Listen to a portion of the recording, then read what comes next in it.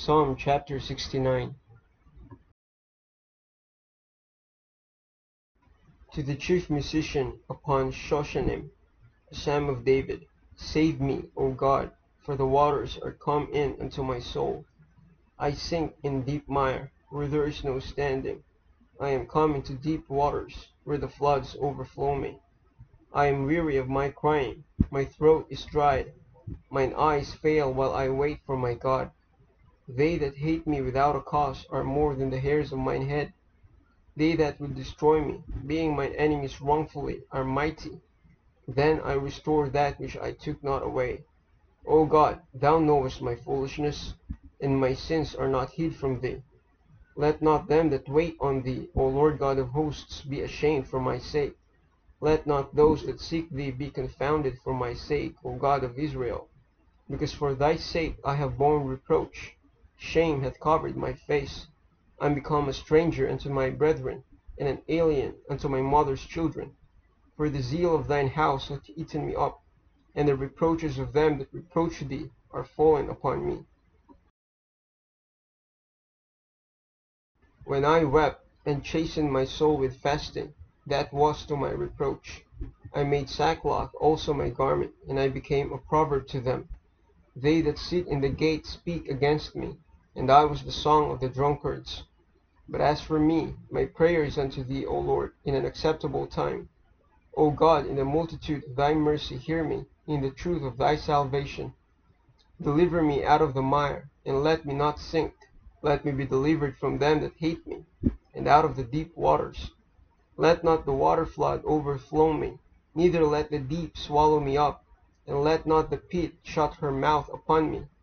Hear me, O Lord, for thy loving kindness is good. Turn unto me according to the multitude of thy tender mercies. And hide not thy face from thy servant, for I am in trouble. Hear me speedily. Draw nigh unto my soul, and redeem it. Deliver me because of mine enemies. Thou hast known my reproach, and my shame, and my dishonor. Mine adversaries are all before thee.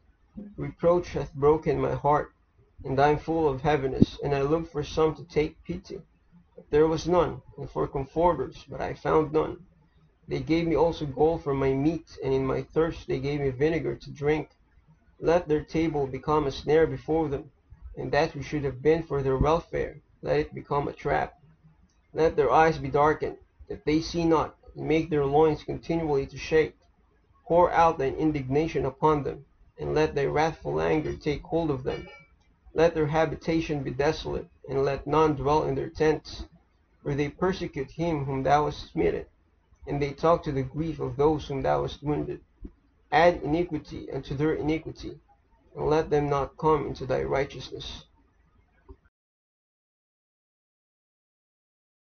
Let them be blotted out of the book of the living, and not be written with the righteous.